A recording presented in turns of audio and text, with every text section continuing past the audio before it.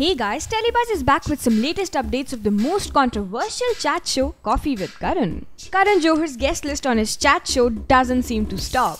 Now the filmmaker has brought in Romeo Shahid Kapoor along with his Rajkumari Sonakshi Sinha on the show to discuss lots of Gandi Baat on the show. Sonakshi Sinha has lots to share about her equation with Salman Khan, Akshay Kumar and Prabhu Deva.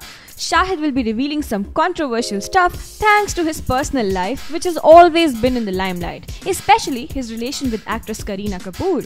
Since Kareena, who appeared in the second episode of the show, ignored to comment about her ex, saying she does not believe in looking back, it will be interesting to see what Shahid has to react about it. Karan posted about the same on Twitter saying, Sonakshi and Shahid and lots of Gandi Baat in the coffee house.